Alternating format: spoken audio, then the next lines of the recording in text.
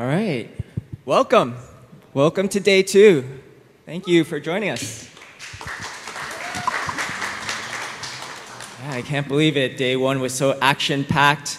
I'm excited to be here with you today. I hope you're all hydrating, getting caffeinated, and enjoying. All right. So I'm here with a really great group of folks. I'm Zain, our VP of Engineering here at Horizen Labs, and I want to kick it off with just some quick introductions. We'll start with Sebastian.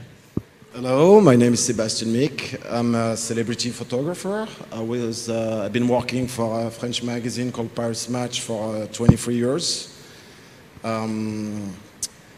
It's Paris Match, for who don't know, because it's a French magazine. It's a mix between celebrities, politics, culture. And through that media, I was able to meet a lot of celebrities. And I get a chance to sit with them and photograph them and exchange a lot of stuff with them, and especially photos. So that's me, and I'm about to build a new company called You Never Tag Me, which I'd be happy to explain you about very quickly. Because in 2013, I made a photograph of Kim Kardashian, Kanye West, Cindy Crawford, Olivier Rousteing, and the rest of the family. And Kim posted a picture that I've done on her Instagram and never tagged me. And she generated more than, I think, 1.5 million likes on the time. And I thought it was unfair to the artist community to not give credit when it's due.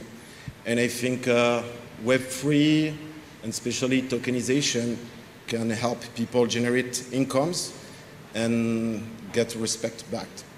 So that's what I'm ambitioning to do. It's more like a photographic label.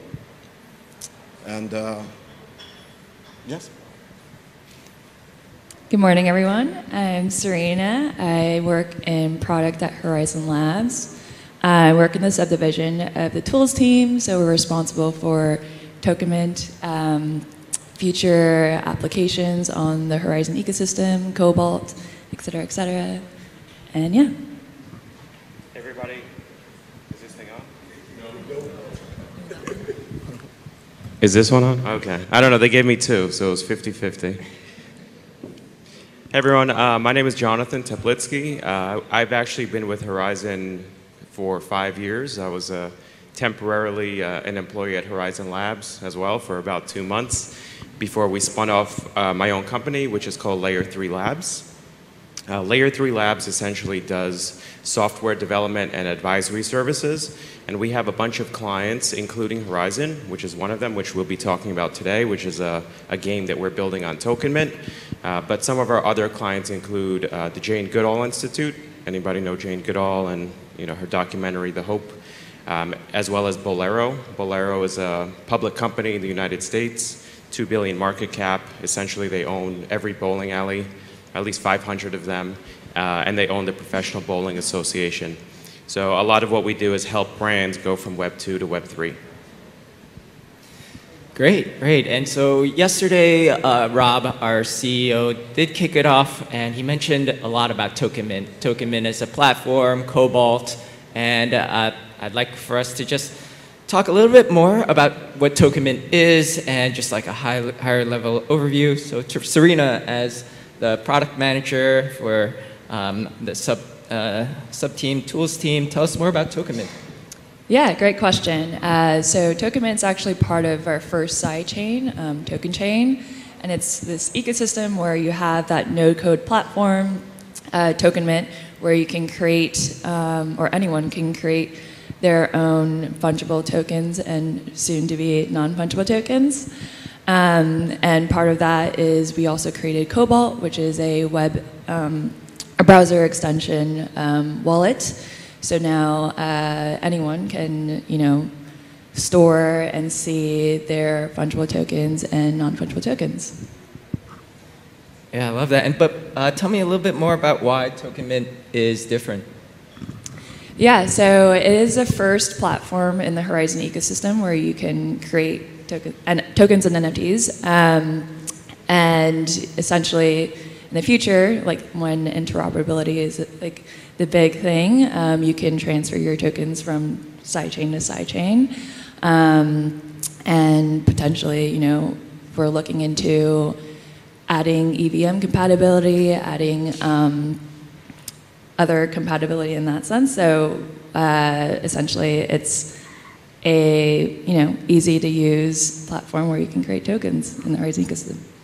And there's definitely a power to this, to tokenization and the token economy, and we'll talk a little bit more about that. Sebastian, we met in Austin as part of Consensus, and you also had an experience with TokenMint because we had a booth there. Yeah, talk a little bit more about that. I mean, I had a great experience. I arrived in Austin, and you know, I'm not a tech guy. I'm a photographer. I am an artist. I barely know what I'm talking about today because it's Web3. We're about to build it, and somebody says yesterday we at Web 2.5, and I think it's true because I mean we imagine the metaverse, but we don't really know how it's going to look like and how we're going to interact with it. But what I can tell you is that I was fascinated by how it was easy to mint my token and how proud I was.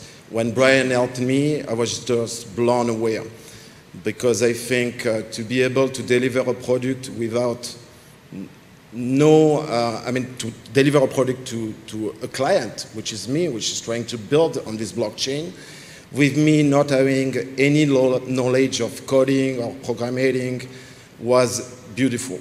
And I always say, you know, the technology is great when the interface with the user is working pretty well. And I really experimented that. It was just like amazing and terrific, and I was so proud. Finally, after like 20 minutes, I talked to Brian, and my YNTM token for You Never Tag Me existed on the blockchain. And I have to thank you guys for this.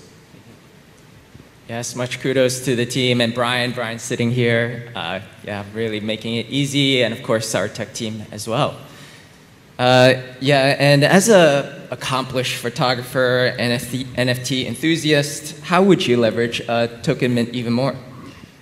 I think there is really room and space today for the photography industry, which is representing almost like 10 billion in revenue a year, to really build a platform where a photographer can express themselves, and especially photographer with talent and celebrity photographer and famous photographer. Because I was talking to David LaChapelle recently, and there is a lot of famous photographers. They don't know what to do with them archives. And I think there's room and space to build something a little bit more boutique. And I want to use the token as a level for my company. And also, through that token, you know, we live in a society which is a little complicated to interact with days, where there is a lot of disrespect, violence. And I think my goal here, with the help of Zen and the company, is to build a better economy, a better, I don't know how you call that, but a better ecosystem, maybe? And also to monetize like you work, because I'm a little tired of people and photographers and especially sharing content and stuff for free. And in my vision, I want to challenge Instagram and tell us, you know, there is no way we share our picture for free anymore. I mean, you have to pay for content. You have to pay for content in music. You have to pay for content in photography. And my company is also a message about it's almost political. So, and I'm so glad again that I was able to at least put this token together in an easy way, because it makes me focus on the art, because I'm an artist. Yeah, such a great way of putting it, especially with the creator as an artist and the creator economy. And I want to shift over to Jonathan. Layer 3 Labs was one of the first apps, has one of the first apps on TokenMint. Yeah, we'd like to learn more about it. Sure, so we're working with Horizen to build a game on TokenMint. So we're building a game called Kong Hero, and essentially what it will be is kind of like a Super Mario Brothers type game where you can navigate the levels and you have to avoid obstacles and avoid enemies. And along the way, you can connect some tokens, which in this case are Zenny tokens, which are tokens that are on the TokenMint platform. So it's essentially a play-to-earn game. And to play, you have to use Cobalt, which is a product Serena is working on. So our expected volume, based on what we see with clients from other games, is about 10,000 transactions per week, which at this point for TokenMint is a good amount of transactions. And it's a great way for the team to test their software and to test the infrastructure, because going from minting one token to having 10,000 transactions a week to start it is a lot to handle for a brand new project, or at least a brand new tool. So that's step one, right? That's just the first game. Next, we're going to build a marketplace. So you'll be able to use the tokens you collect to actually interact with an NFT marketplace where you can improve your character, you can have new obstacles, you could have new enemies, and then use the tokens to purchase those NFTs. So that will be live once TokenMint has non-fungible tokens. And then the next step after that is for us to build 10 games or 20 games, or as Rob says, hundreds of games, and have those NFTs be interoperable with all of these games that are running on the TokenMint platform. So imagine 10,000 transactions, you have 100 different games, now you have NFTs embedded in. This is a great way to use TokenMint and see how it functions under pressure. Yeah, and what I love about Layer 3 is that you're not just like in the academic or theoretical side of things, you just put things immediately into the real world and you're always iterating.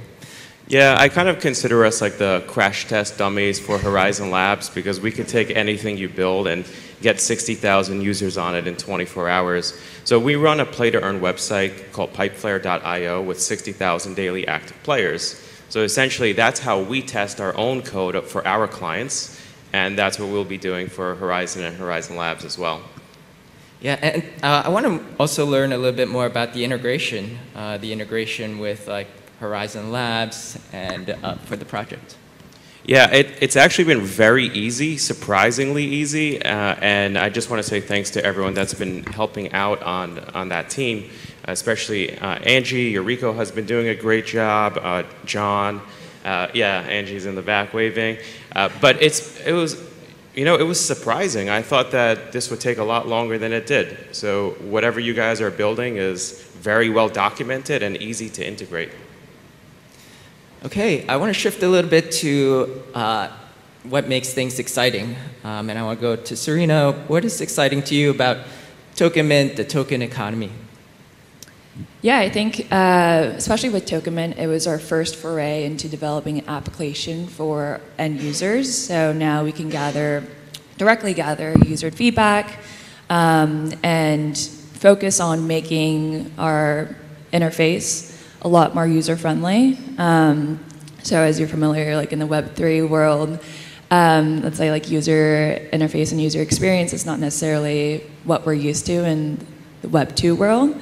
So now that we have amassed a user base for TokenMint, we've started to gather data on usability, developing a roadmap into future improvements, and even looking into improvements into like Cobalt as an example. Is that something that we can use in other sidechains as well, and what like the applications are for Cobalt? Great. And Sebastian, yeah, I want to hear more about what excites you.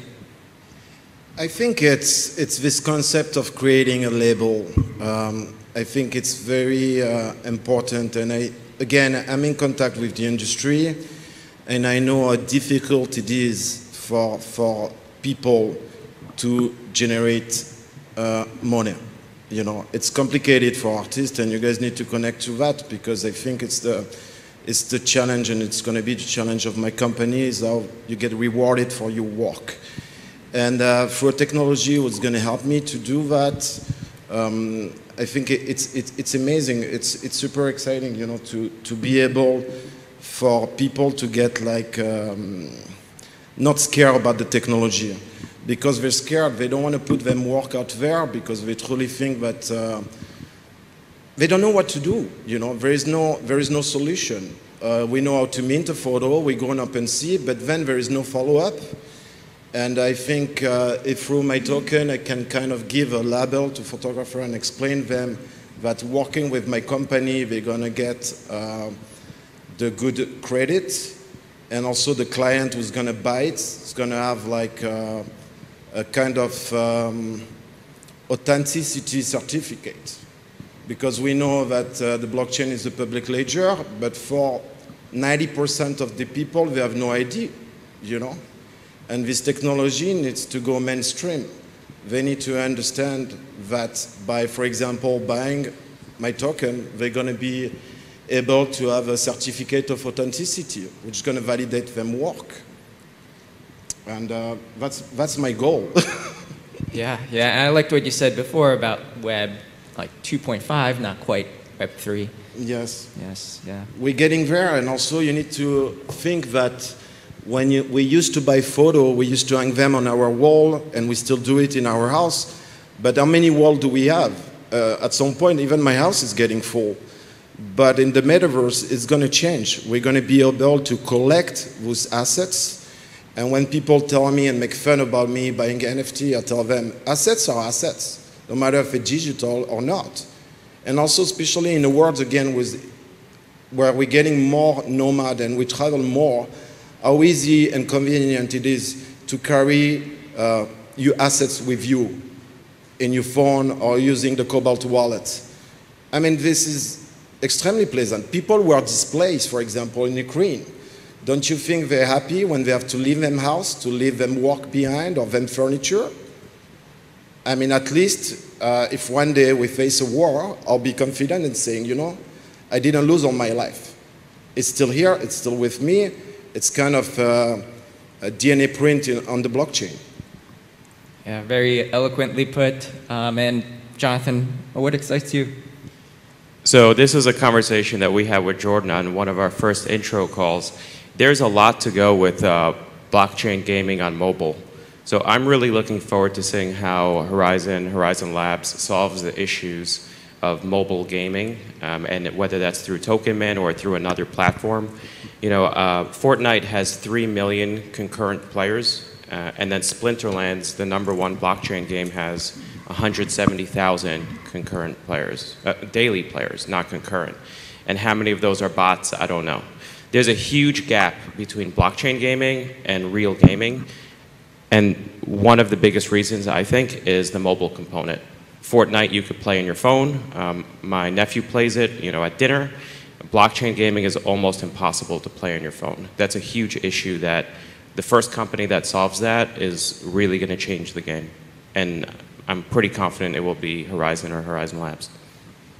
Yeah, mobile and gaming together. What a deadly combination. All right, so as we close out, I'd like to just have each of the panelists go through like a 1-2 minute closing thoughts. I'll start with Serena. Thanks, Zain. So I think in terms of the future, it's really exciting to work with like the creator economy, with gaming, with the end users in mind. So I'm excited to see all the feature development for both TokenMint and Cobalt. Sebastian?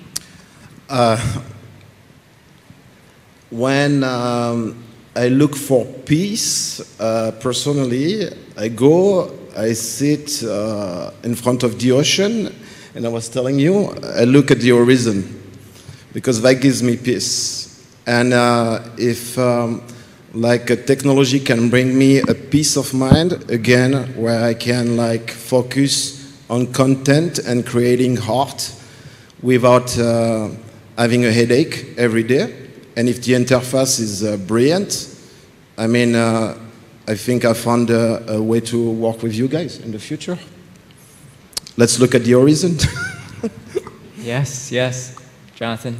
So right now, blockchain gaming reminds me of when I was trying to peruse the internet on dial-up. I mean, the games are slow, they're bulky, they're not really that fun. They're more incentives-based than they are experience-based. Axis is probably the most beautiful game, but even that is not that beautiful. And so what I'm most excited about is seeing the game quality overall increase so that eventually they'll be, you know, as nice as Sebastian photos, whereas right now they're more kind of like pixel art. And I think it would be great for Horizen Labs to kind of spur that, whether it's through working with game developers or potentially through Horizen Ventures, funding game studios that are pushing the limits of design and technology. So it'll be really great when blockchain games meet up the quality of normal games. All right. Well, thank you. Thank you, panelists, for spending time with us, and thanks everyone for kicking us off today for day 2. Thank you.